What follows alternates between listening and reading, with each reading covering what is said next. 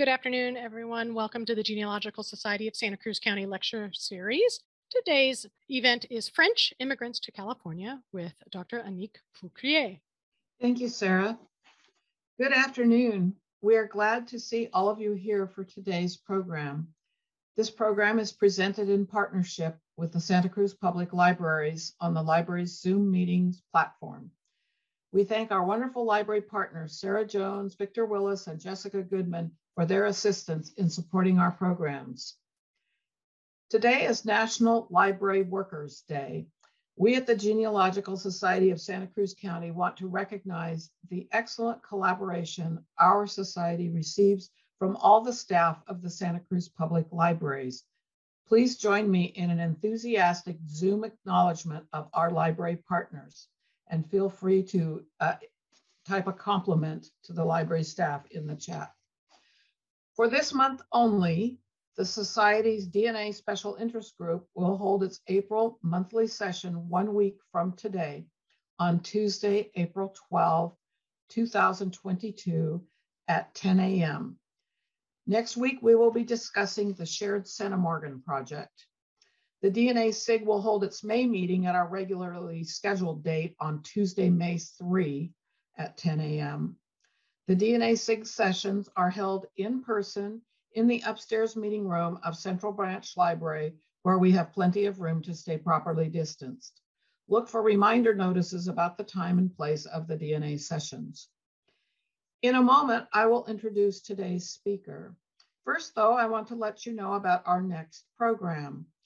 In May, we will be joined by João Ventura, who will present a program on Portuguese and Azorean genealogical records and research. The June program is not yet finalized. I am delighted today to welcome Dr. Annick Foucrier, who will address us on the subject of French immigration to California in the 19th century.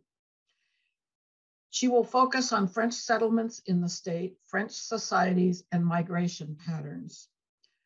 Dr. Foucrier is a professor emerita of North American history at the University of Paris, Sorbonne, and is the former director of the Center for Research in North American History. She has published many articles about the immigration of the French to California.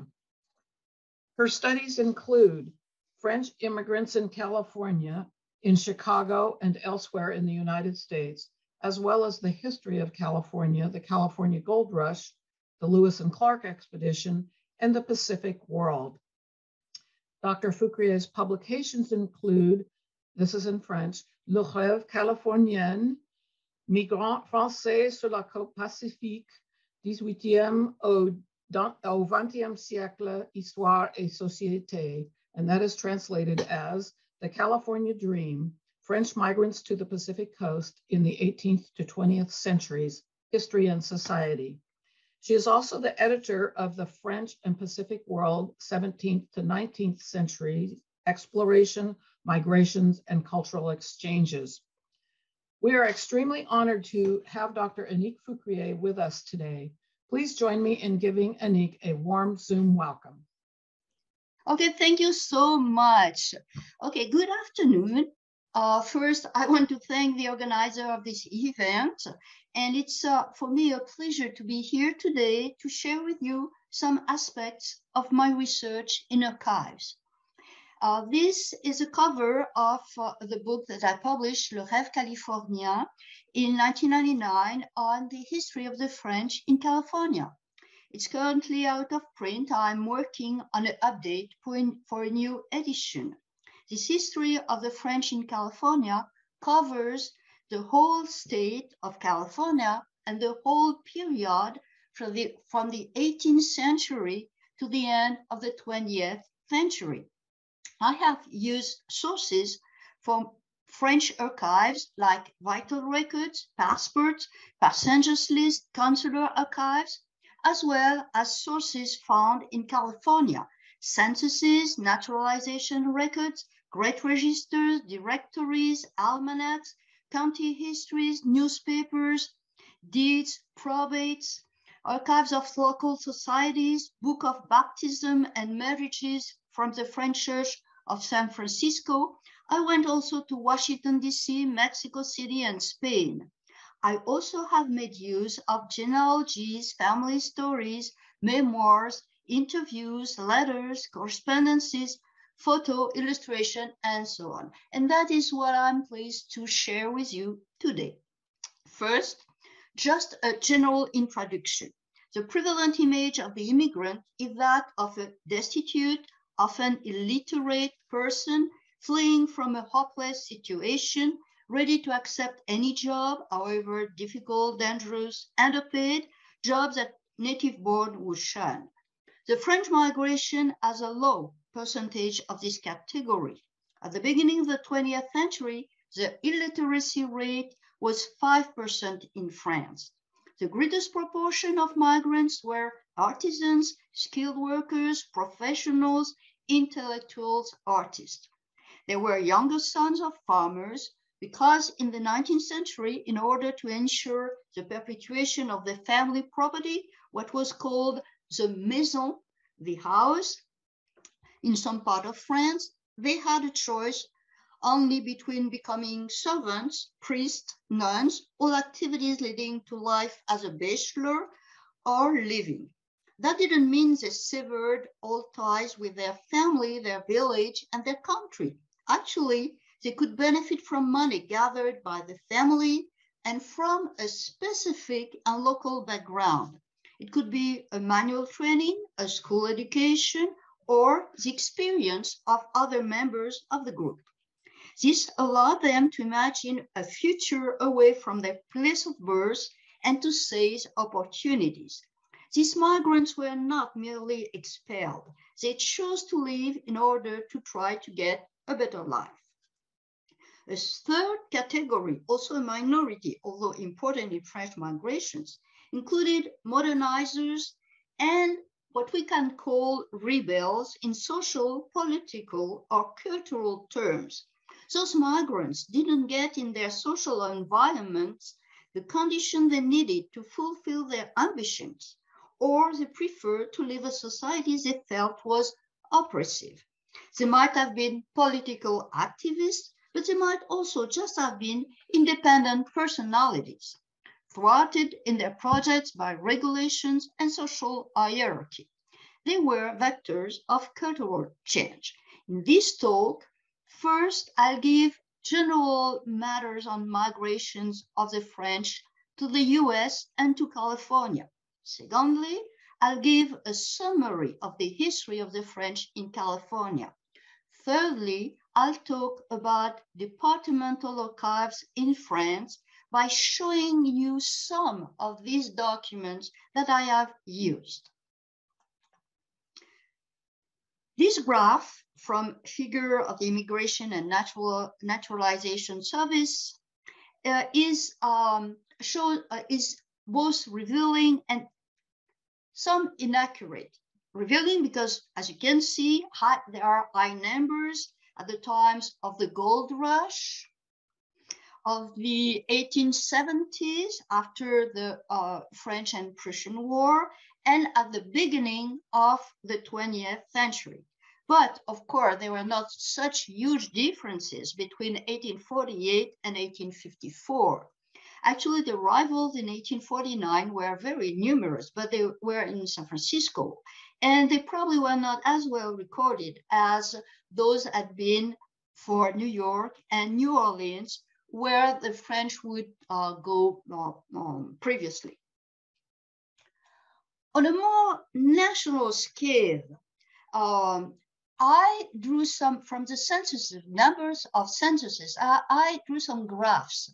You have New York, California. Those who are in red are the states where the number of people born in France increased, and in blue where it decreased. So those where we increased were New York, California, New Jersey, Connecticut, Pennsylvania, Massachusetts, and those who decreased were like Louisiana, very strong decline, Indiana, Ohio, Missouri. So you see, there were different, these French migrants were going to different places. And I put that on a map to have another view of it. And in red, you have the state where the number of people born in France between 1850 and 1930 increased, and in blue, where it decreased. And as you can well see, the French immigration declined in the historical states of the Mississippi Valley and the French Empire, like Louisiana, Ohio, Indiana, Mississippi, while the numbers increased in the more economically dynamic states of California, New York, and the Northeast. And you can find the same phenomenon at another scale when you compare counties in a state. You can this is the numbers in California, people born in France in California according to the censuses again, and the percent in California population. You can see that there is during the 19th century, the number of French-born residents of California increased regularly, while their percentage in the California population declined because it didn't increase as fast as the California population. And you can just maybe note that there is an increase between 1910 and 1920, despite the fact that many young men left to go back to Europe for the war, and that European immigrants were less able to cross the Atlantic Ocean at that time for the situation of the war between 1914 and 1918. And in fact, one reason for this increase is that in 1920, the inhabitants from Alsace and Lorraine were again counted as French in the census, which had not been the case from 1880 to 1910, when they were counted in the German Empire. If we compare the evolution of the numbers of inhabitants of California born in France with some other European nationalities, we can see that the specificity of French migration in red is that numbers are relatively low, but increase regularly. While in green, the Irish migration is at its top in the 1890s. The number of people born in Germany, this one, increased with 2 laws at the time of the World Wars and were at an all height in 1980.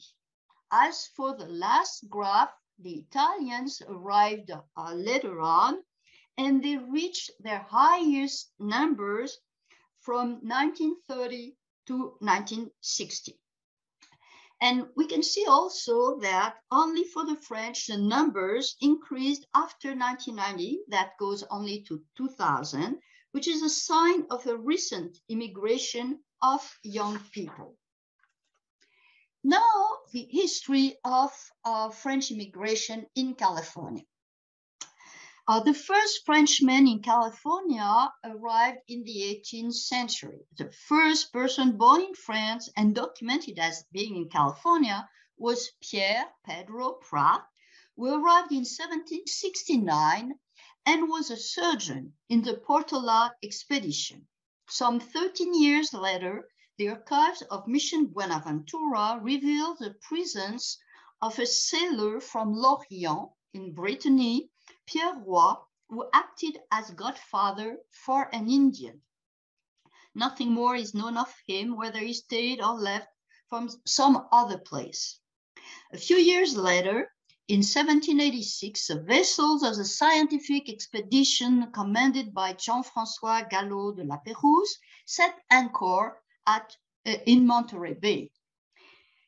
This visit is recalled by a plaque in the patio of Mission San Carlos Borromeo, presented by the government of the French Republic in 1947. The scientist of the expedition seized the opportunity to study the inhabitants and the natural environment. La Pérouse had the coast mapped, and after a visit to the Carmel mission, then in its beginnings, the French officers gave to the Indians and the missionaries fruit tree seeds, potatoes, and a hand mill to ease the work of the women.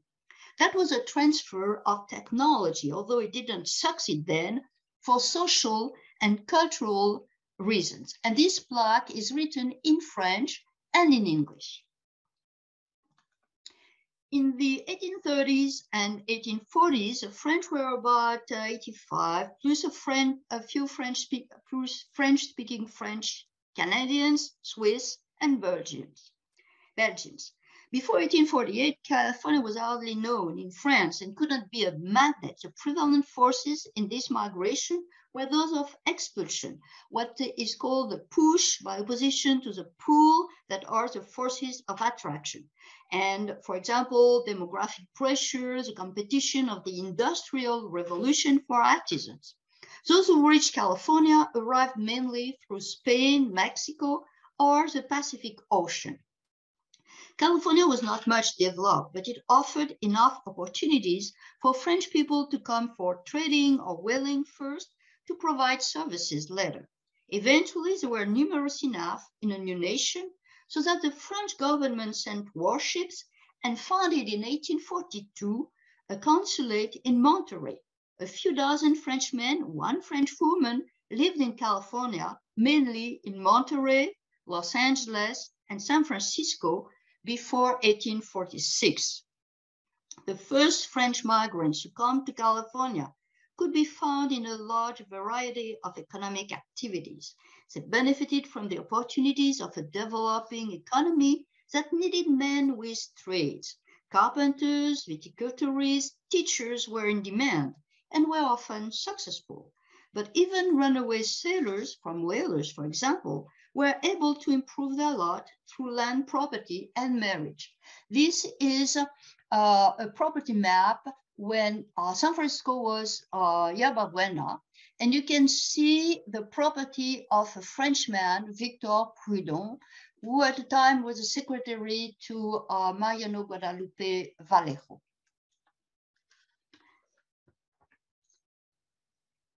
To take another example, in the 1830s, some French residents were pioneers in wine growing in Southern California. Jean-Louis Vigne especially deserved the very coveted qualification of father of California quality viticulture. He arrived in 1831. He was not the first to grow grapes over here. The missionaries had brought vines from Mexico for mass purposes, but the wine thus produced was too sweet. Jean-Louis Vigne ordered cuttings to be shipped from his native region of Bordelais, near Bordeaux, to Boston, and then around Cape Horn to San Pedro and to Los Angeles. To prevent those cuttings to losing their moisture, they had been picked into potatoes. In California, they were grafted on local roots. Vigne, who was a cooper by trade, also had a cellar with oak barrels to age the wine. There is still a street named Vignes near Union Station, where his vineyard was, as well as a Boucher Street from another French viticulturist. Louis Boucher arrived around 1827. He was from Champagne. He applied for a passport in Veracruz in 1825. In 1855, Vigne sold his property to his nephews, Pierre and Jean-Louis Saint-Séverin. Pierre was a carpenter. He had arrived in California in 1839.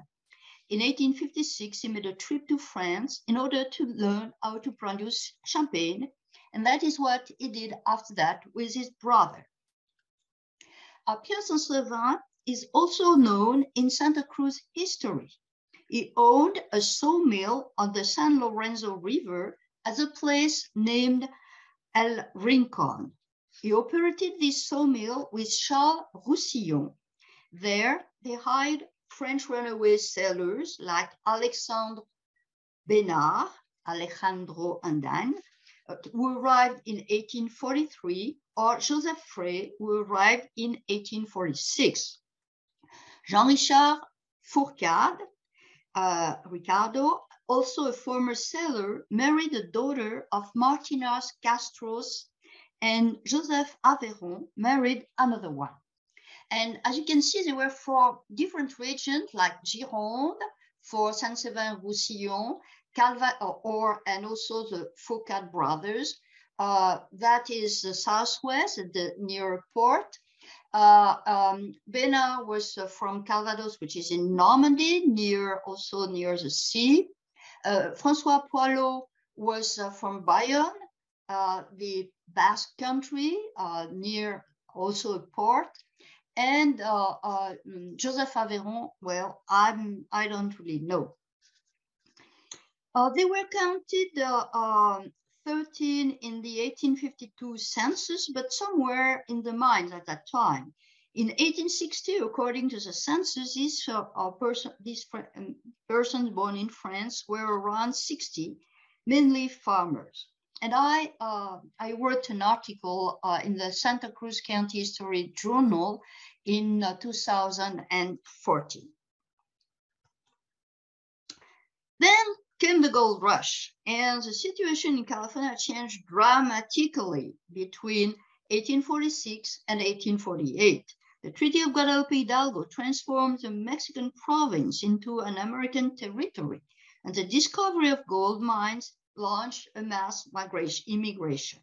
The rapid growth of the population allowed the region to become a state, and a much-needed constitution was drafted by 48 delegates, among whom were Pierre Saint-Séverin, previously mentioned, and José María Covarrubias, who was French, and who had arrived in 1834 with the Ira and Padres Company and had settled in Santa Barbara.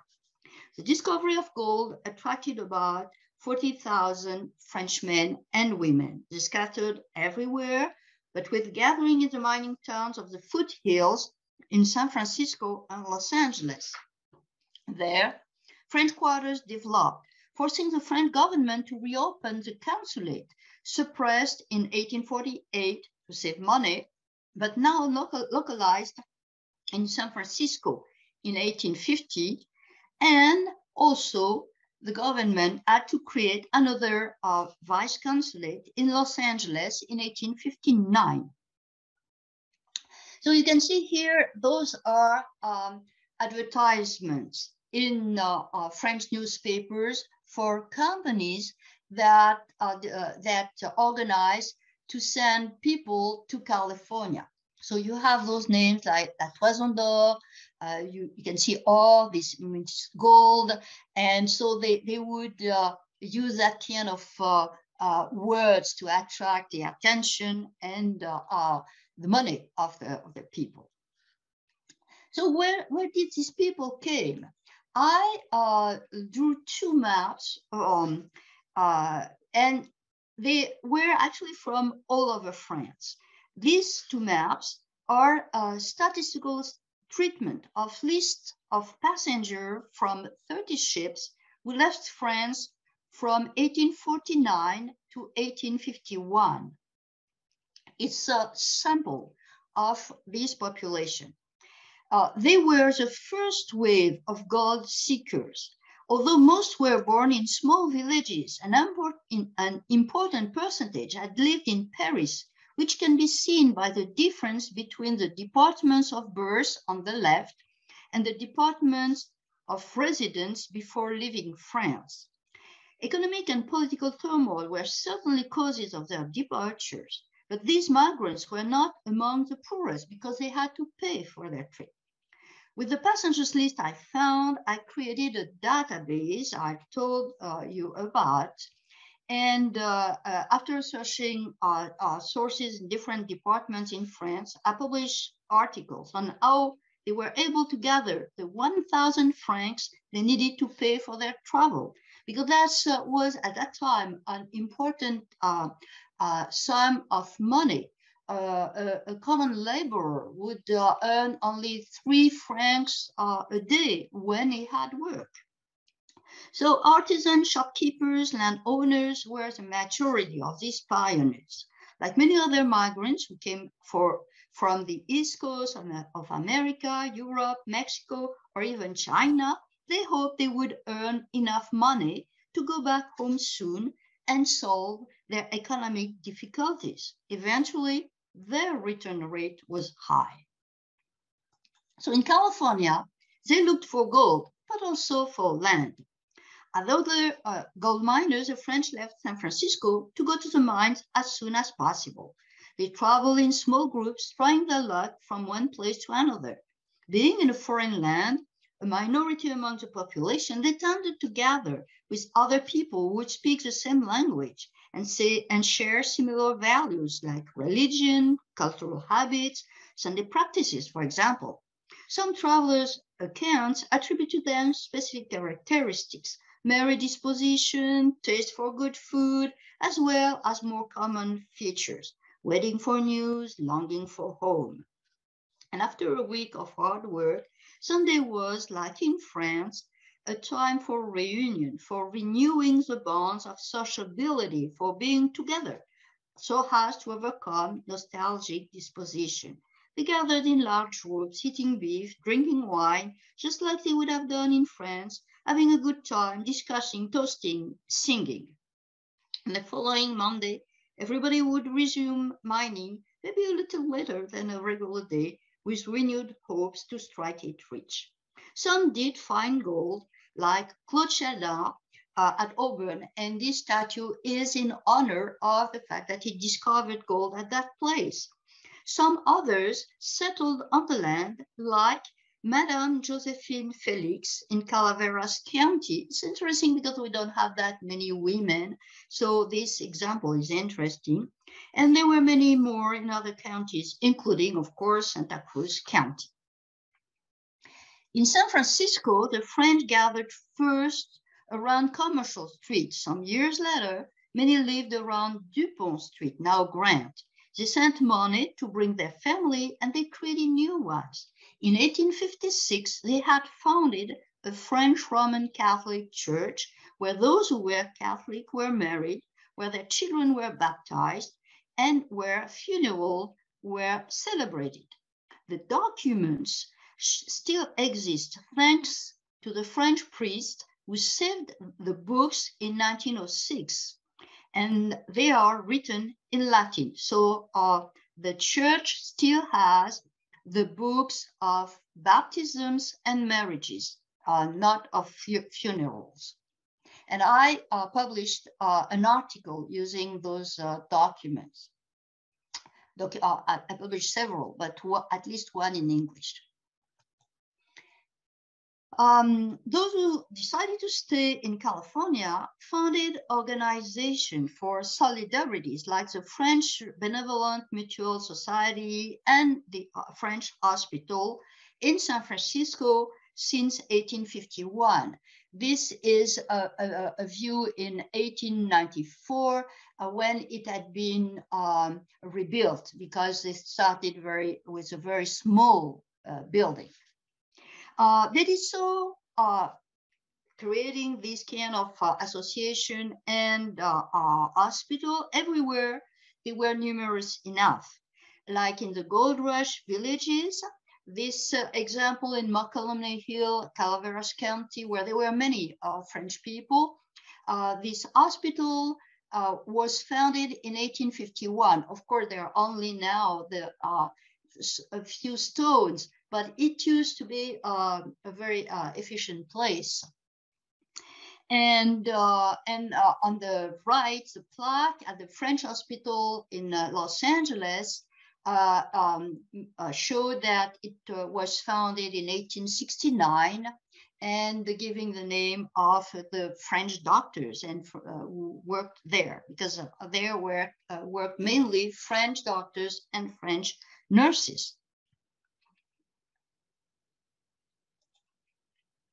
In San Francisco, they had a French consulate, as I said, a firefighter company, the Lafayette Hook and Ladder Company, several newspapers. L'Echo du Pacifique is the most famous. It lasted until 1865, when it was destroyed at the time of the Civil War. And they had also libraries, theaters, schools, and all kinds of entertainment places. They were part of the growth of the city and of its political life. And for example, in 1856, 300 Frenchmen were members of the Committee of Vigilance. There were also newspapers in Los Angeles. They provided information, local information, and from the old country. It is a fantastic source to know the lives and the networks of these migrants. But as you can see, they are very fragile and they are in great danger to disappear. Those are the Courrier de Los Angeles and Le Français. They are all in French. These French people also operated many stores, including big dry goods stores like the City of Paris. You will recognize here the stained glass that is with the staircase. It's all that stays from the old store that was destroyed in 1906, but rebuilt after that. And the stained glass is a testimony to the name City of Paris. That was the name of the first ship who brought goods for this family. And it's the motto of Paris. You have also the White House in San Francisco. Now it's Banana Republic, but the building is still there. And of course, there were French laundries. The French laundries was an expression that became a common name, were actually very numerous at the turn of the 20th century. A book, the Guide of the French in California in 1916, published by George Lanson, listed 135 laundries and 15 dyers in San Francisco. Most of them were some small family businesses with a few employees and specialized in hand finishing. French laundry came to mean high quality, and it was a commercial argument. Very often those who operated those laundries were from Béarn or from the Alps. So this is an example of how these French migrants created economic niche. Many arrived by way of chain migration to get a job with the help of parents, friends, or previous neighbors. For those who came from the same region, sometimes speaking the same dialect, clubs, regional associations were created to strengthen networks. These clubs and associations organized picnics and other festivities. Many marriages had their origins in one of these events. The social fabric was rewoven through marriages and birth. Many of these French people rest in local cemeteries, like these two examples, among many other ones, of tombstones.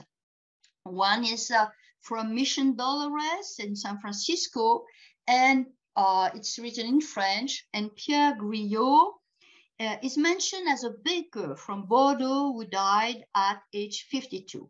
And the mention of him being a baker shows his pride in his profession. So that's interesting to see that. The other one is also very interesting.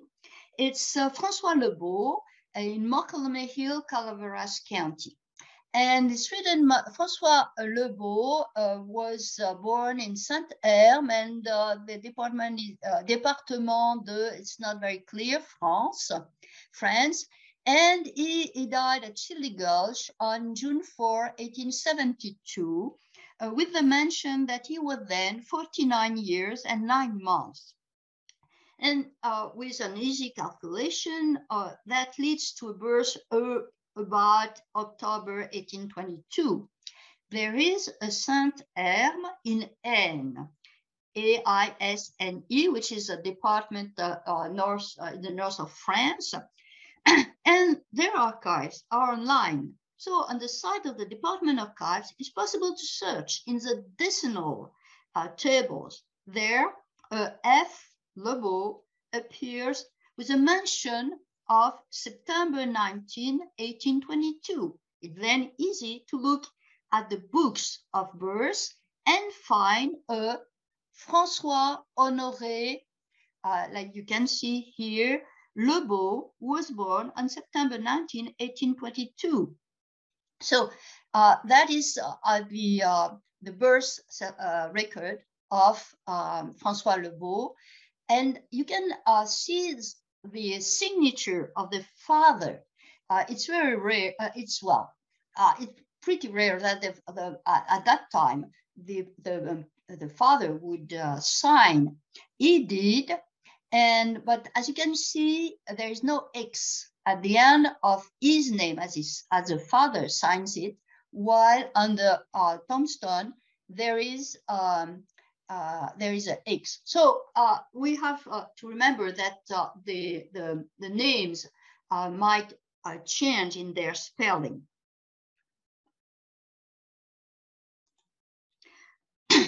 We can also find French documents in probates in California.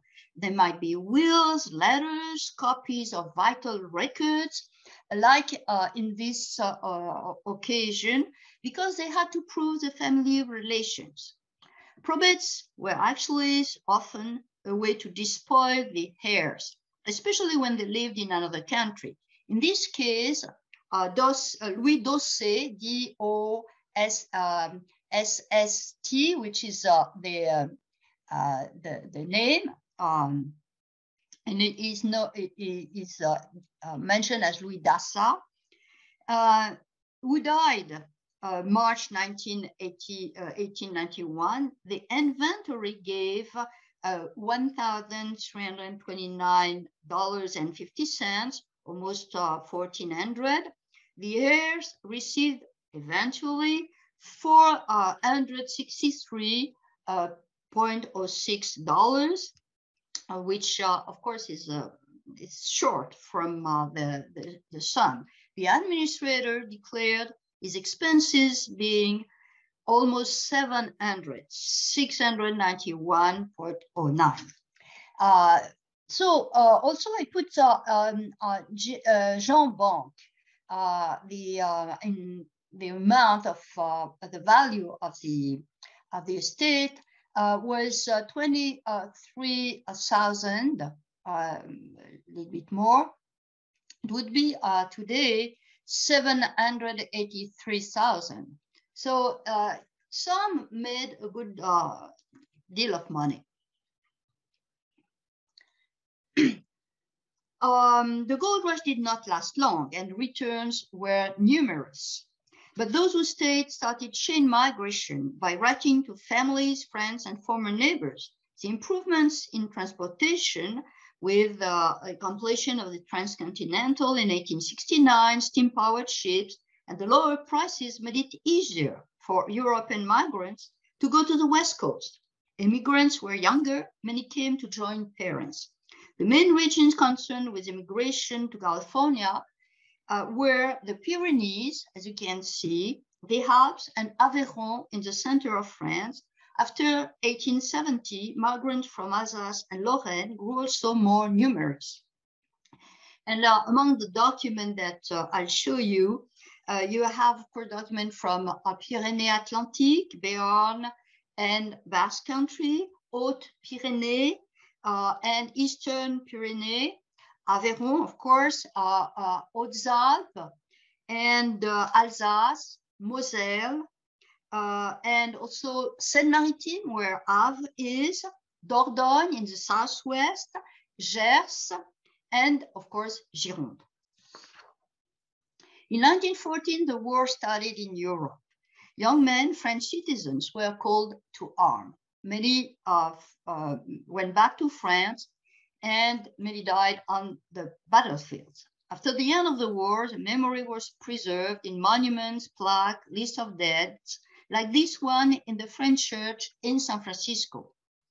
And you have a list of the young men from San Francisco who died during the war. And what is interesting with this name is that it's possible to find their records in French archives. Like I chose Marcelin Magendie, Marcel Magendie, because his father was very well known in the San Francisco French colonies. And we're going to the archives of the Ministry for Defense. You can find his record where and when he was born, which was Agen in Basse-Pyrénées, Pyrénées-Atlantique, where and when he was killed, which was Moranvilliers in Marne, the eastern part of France, and the date, and he was killed in battle, and where he lived before the war. And as you can see at the bottom, his last known, the last place where he lived was in San Francisco, in America. And so you have a website with, which is also in English, where it's possible to question, to find some men who fought during First World War, and especially those who died, but not only. And I gave you the precise possibility. So my third part now is French departmental archives. And I limit myself to Archives départementales because it's huge, but the municipal and as well as national archives have also useful documents. This is a view of the entrance of the building of departmental archives in Auch, Gers, in the southwest. This one is the entrance in Perpignan, Eastern Pyrenees. And this one is the entrance is Metz, is Moselle. So you can see the buildings are different, but the organization is always the same, with the same call numbers. And now there are also the archives online. And I took one example, but it's the same. Websites are just like new entrances to the archives. Every department has its own.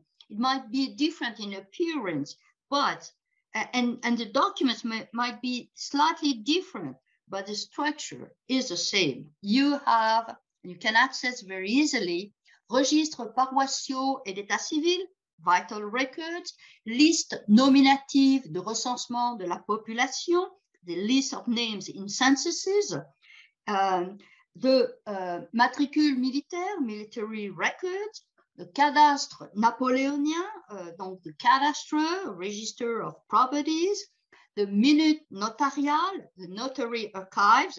In large cities, there would be many notaries, but in small towns, it's easy to find which one was the notary of the family. So let's start with the vital records. This is a declaration of birth, and it's Honfleur, Calvados, and it's Alexandre Adrien Bénard, 1823, better known as Alejandro Andean in Santa Cruz. But that is, it's easy online to find his birth record, like many other ones. This is interesting, a kind of specificity. This is from Gers, and you have here 3 classes of declaration of birth. You have the children who were, in a way, legitimate, those who were born out of marriage, but had been recognized by the parents, and those who had been just abandoned. And I found one example in Saint-Malo-Vilaine in Brittany, the declaration of birth of a foundling, Joseph Marie César de Merville, who is known as Pedro Artillano in Monterey. And the mayor explains what happened exactly, and how and why he gave the name Joseph Marie César de Merville to a child who had absolutely no relative known. Then also in Brittany, at Saint-Servant, not very far from Saint-Malo, the marriage record of Marie Baudu and René Hervagot. The marriage was usually celebrated where the bride's parents lived, but it was announced in both places, so it's possible to find it. A marriage record is a document loaded with information for a genealogist. It can be completed with a marriage contract that is in notary archives. And that is an example. An example is for the marriage contract of Ernest Pagnon de Fontaubert. He was in California from 1852, when he arrived with his sister Ernestine, to 1862, when he was murdered in Calaveras County. And he had given a proxy, and I'll talk about that later, to his wife, Thérèse. So this is a table of marriage contracts. So it's possible to find them alphabetically. That is in Dordogne, the southwest. And then you have also the list. This is a list of the acts by the notary.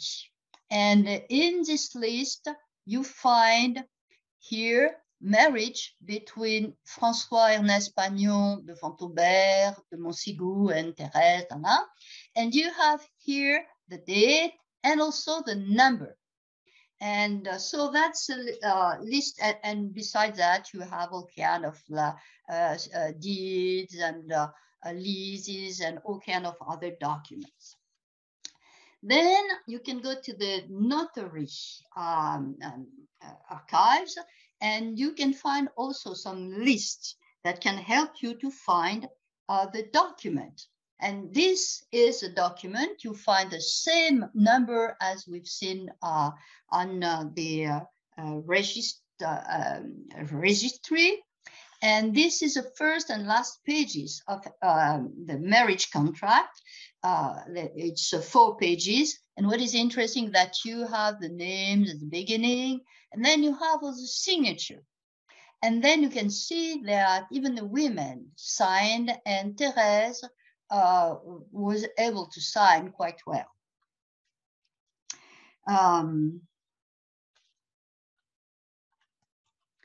Then also we can find in the archives death and inheritance records, declaration of death. This one is Ernest's sister, and she's mentioned as Catherine, because very often you would have their birth name, but then in family you would use different names.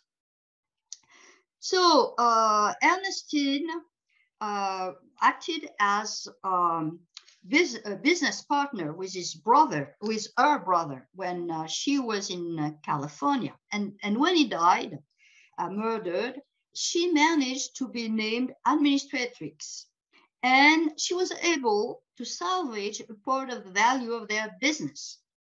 Careful not to carry gold or money with her on her trip back to France, she had the money sent to a notary in Paris through a bank draft. And then the money was to be sent to her where she lived in Dordogne. But very suspiciously, she died a short time after the money arrived at the family's notaries. Her sisters and her brother, another brother, were her heirs, and they needed the money. So here you can see the inventory of what was her property, and also the heirs. And that you can find through document list, document recorded. And then we have many documents about immigration. We have, for example, power of attorney, proxy. This one is the example of by Etienne Pascal Canlon, and he was from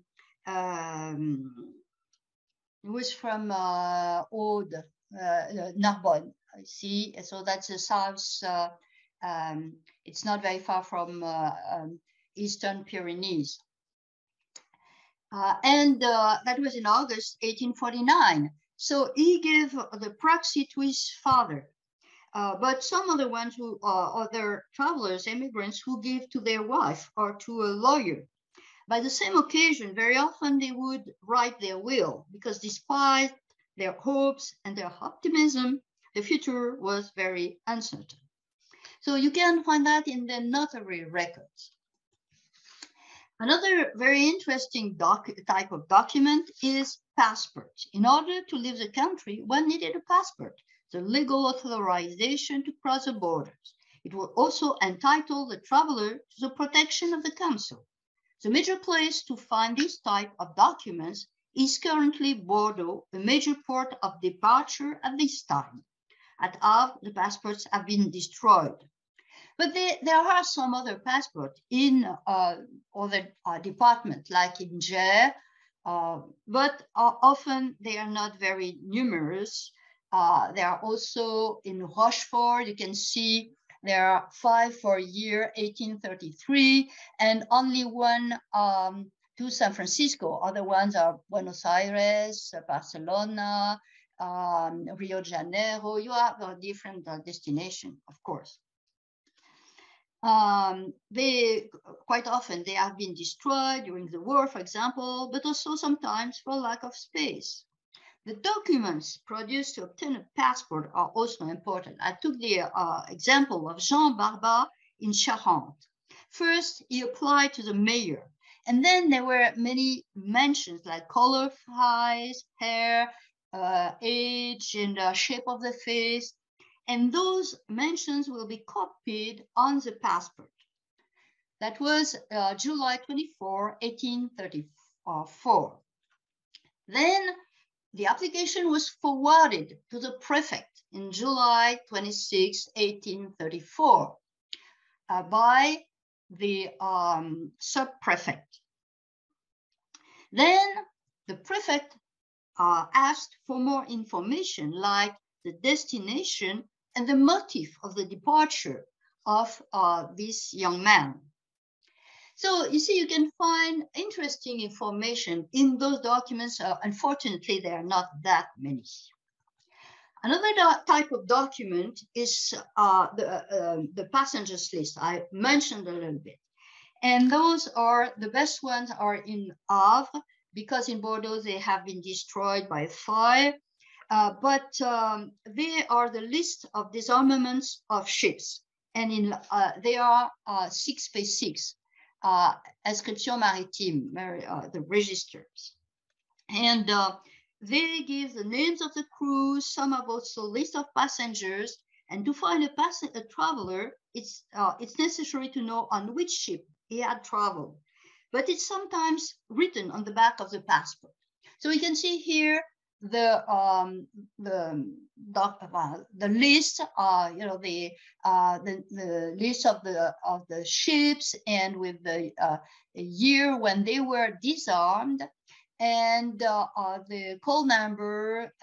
So that is how it looks. On the right, you have the first page for one of these ships that left France at the time of the gold rush to go to San Francisco, California.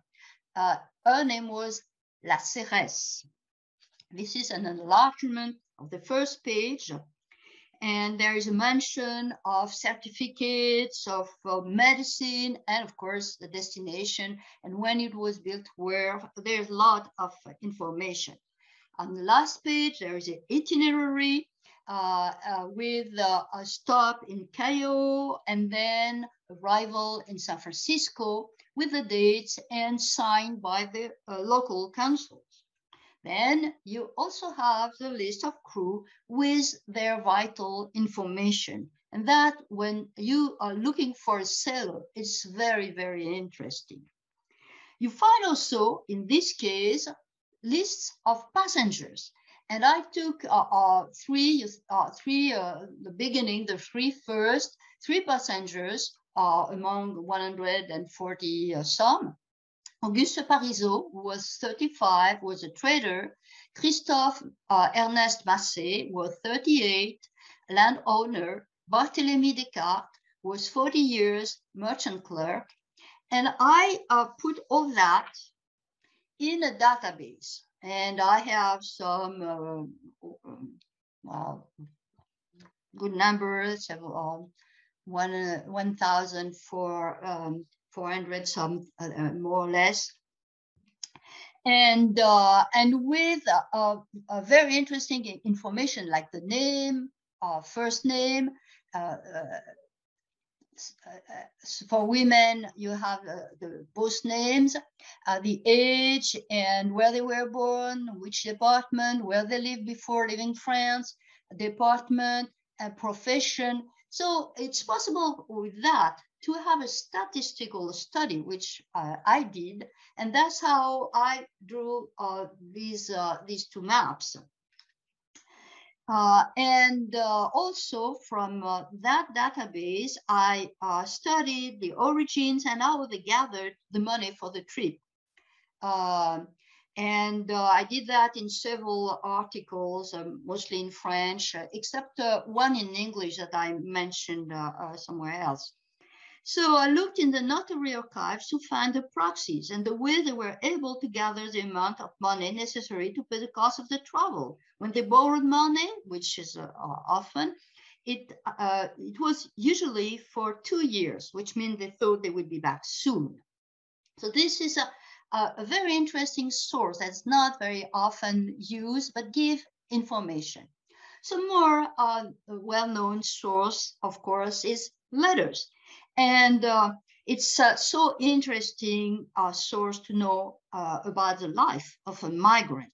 These two examples were written, one on board the ship Magellan, and the other one was dated June 1853 from a place called Inctonne.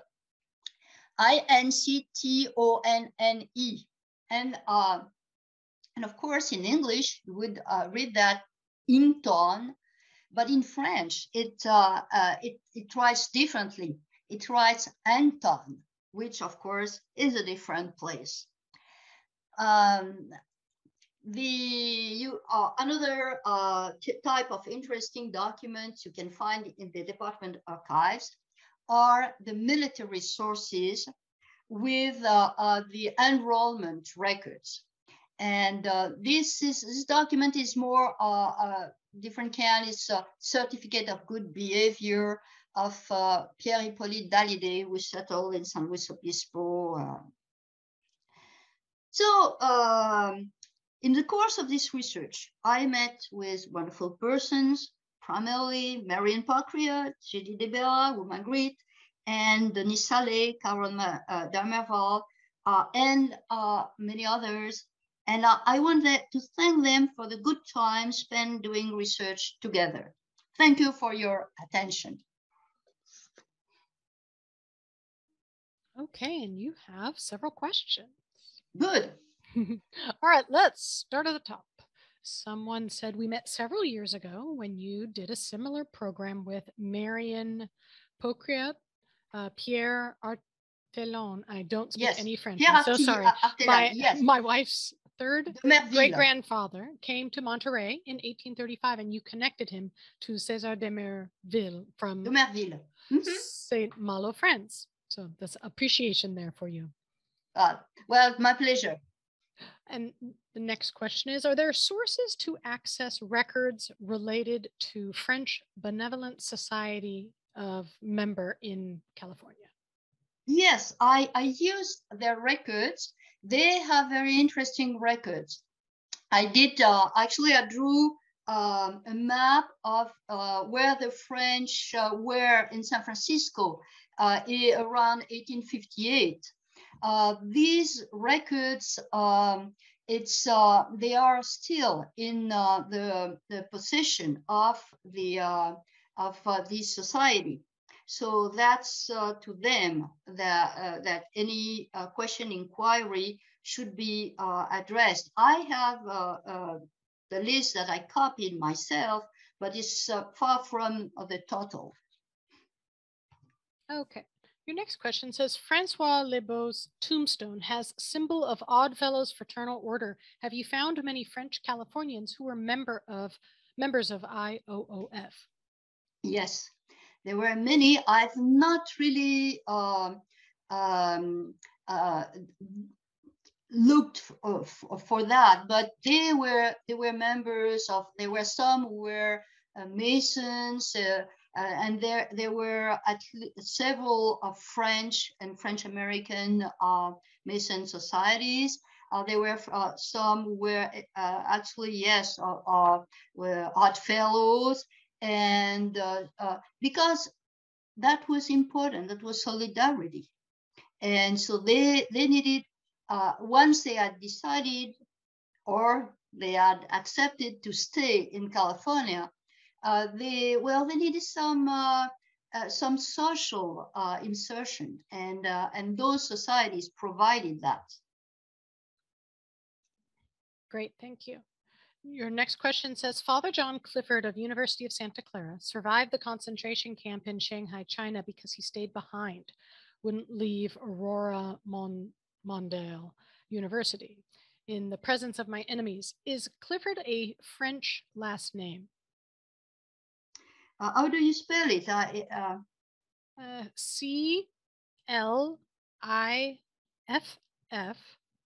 CLIFFORD. I don't think so. It doesn't sound French. I'm sorry. All right, next question. Are there financial records for unclaimed property in France? I found a divorce record in Santa Clara County of my third great-grandfather, Jean-Pierre Dutassé, and his second wife. She claimed that Jean-Pierre had a bank account in Mont Saint-Michel. I'm not sure. Okay. Would you please say again the beginning of the question? Yes, the question is, are there financial records for unclaimed property in France? I believe this attendee believes there may be some unclaimed property. Well, that might be a long time ago. So since it probably has been, if it was not claimed in California by people in California, then there would be some other heirs in France. So I don't think that any property would, since it was so important, vital, would stay unclaimed very long. Okay, thank you. Your next question. Have you been able to have your book translated into English yet? Well, it's actually in the process of being translated. That's my next important project. I really think it's important because it's part of the history of California. It's very there are lots of valuable information for people, and there is nothing like that that exists. So I think that for teachers, for descendants of French people, it could be interesting to give them a better knowledge of this history that is just fascinating. Thank you. Happy to hear it. All right, next question. Have you explored French immigrants who first moved to Central America in the 1820s and then came to California during the gold rush? Oh, well, even during the gold rush and before. Yes, I have a list of these. I work with some Mexican researchers who are interested in French immigrants to Mexico. And I published several articles with them because you have, I mentioned Jose Maria Covarrubias. He arrived through Mexico. And same thing for Henry Candeston in Monterrey. He also arrived in Veracruz, and he had brothers in Veracruz. And so it's what is interesting is to see also the family relations between how these immigrants actually, they're not alone, they're not moving in a void. They actually are following paths and the networks, family networks, or professional networks, or so. Yes, when I was a teacher of North American history, that meant I would teach history of United States, Canada, and Mexico, because that's North America. And there are so many relations between the people, especially in migration history, because between the people in the different nations. Borders are just crossed. Oh, thank you for that answer. Okay, the next question: can we access your database or Gold Rush passengers? Well, you can send me a question because it's not yet online. So I think the best way is just, if you're looking for some specific person, you just can through the Santa Clara Genealogical Society. You can just ask for a name. Great. Next question. You kind of skipped over the story of, I don't know how to say this. It's L'Ingot. Could you explain? Oh, the Lango. Actually, it's Lingots. Well, yes and no. It's true. That was a company, one of these companies, Le Lingot d'Or, and they organized a lottery so that they would get money to send to California 5,000 French people. And I have the list of passengers of all the ships, I think 17 more or less, with all the names and all the information. The reason why I didn't mention it is that, well, there's so many things to mention. I could have just put a slide on them. This is something that is pretty well known, actually. And they were different from, I talked about the pioneers who paid for their trip. The Lango, they didn't pay for the trip. So some were poorer than the previous one who came, but also there were many who were actually from the family of the previously arrived. And so you had many families arriving at that time in 1852, 1853, and 1854. That was a specificity. And there has been a lot of phantasms about this group of people. It's a long story. Well, I appreciate you elaborating on that. Next question says, have the archives, I'm not going to say this correctly, Alsace, ALSACE, been moved since the joining of the three provinces? Okay, so what happened is that in 1871, France lost the war. So Germany, the German Empire, took these territories that were full of coal and iron ore, so very rich territories. Those were Alsace, Bas-Rhin, and Haut-Rhin, which is along the Rhine, and a part of Lorraine. Usually you say Alsace-Lorraine, but it actually was Moselle. And I showed you the entrance of the archives. So what the change that happened is that Moselle became a separate department, and the rest of was called Meurthe et Moselle.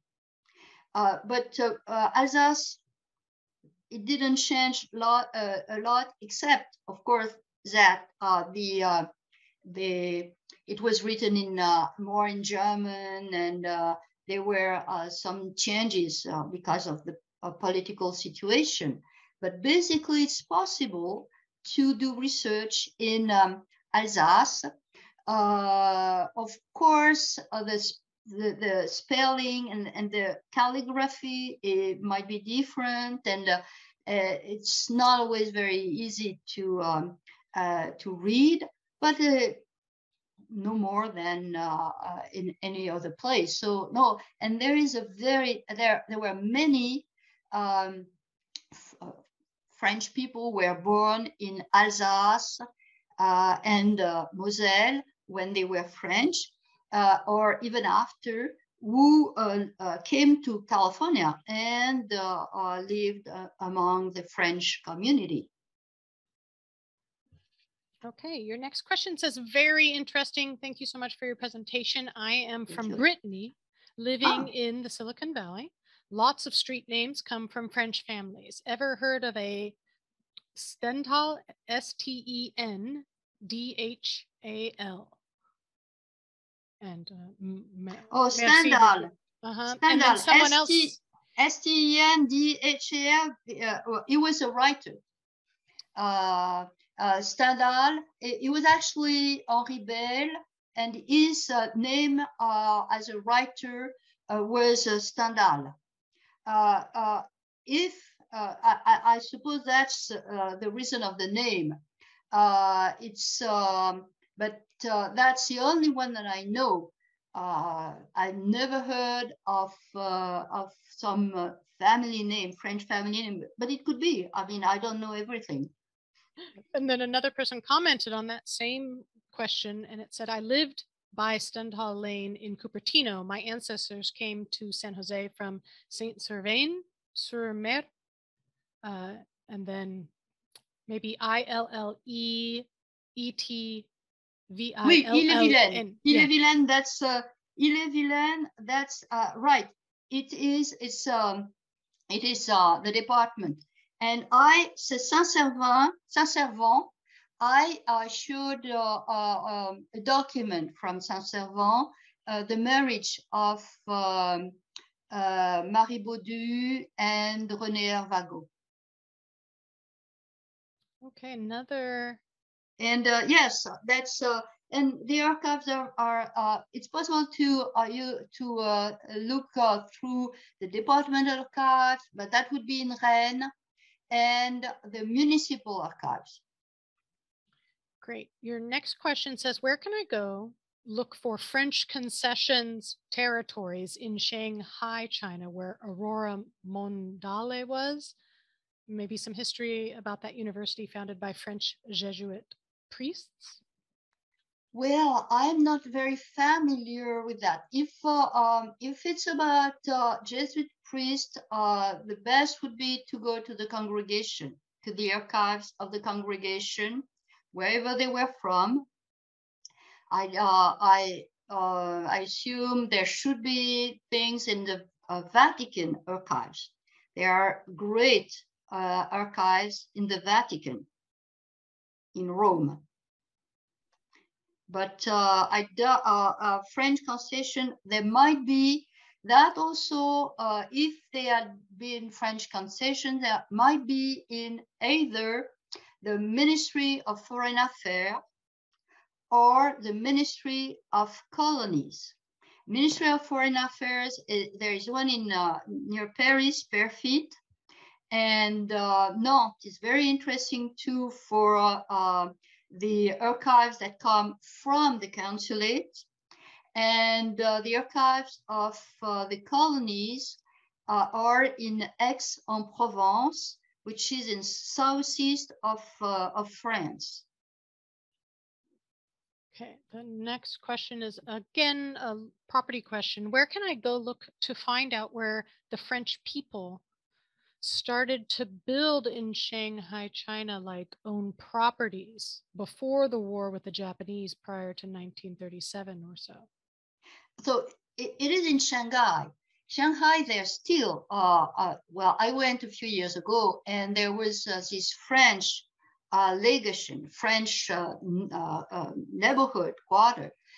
So there has been a very dynamic community of French people, obviously French and Chinese people in Shanghai. But I really think that to start might be with the archives of the French consulate of Shanghai, that might be in Nantes, Nantes, because that's where that's an annex of the Ministry of Foreign Affairs, and that's where many archives of the consulate are. For example, there are also the archives of the consulates of San Francisco after 1906, of course, and Los Angeles.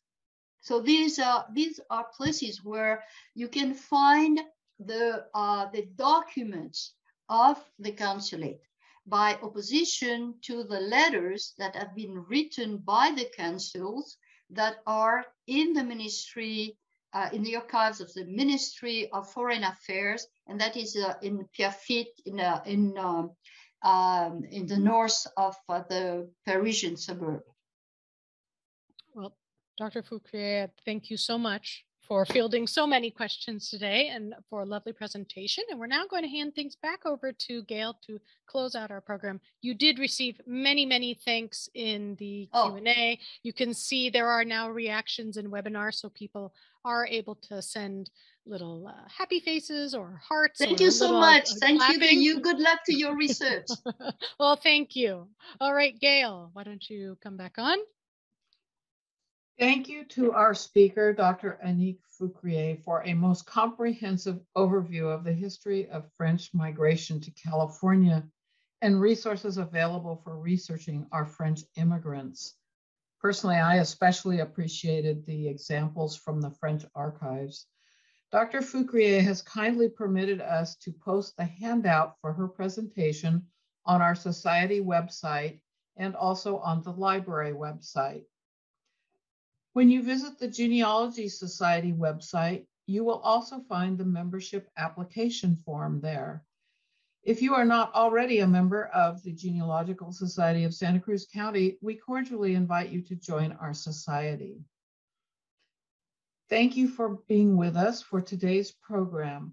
Please join us again on the first Tuesday of next month, May 3, 2022, at 1 p.m. Pacific Daylight Time for Mr. João Ventura's presentation on the subject of Azorian and Portuguese research. And then Sarah's going to explain how to register for the program. You go to the library events calendar. All you need to do is enter your first and last name, email address, and then click the optional small yes box at the bottom, which allows the Genealogical Society of Santa Cruz County to send you more information about a variety of events you may be interested in attending. Once you click on the blue register button at the bottom, you will receive Zoom information for the next program. Thank you again for joining us this afternoon.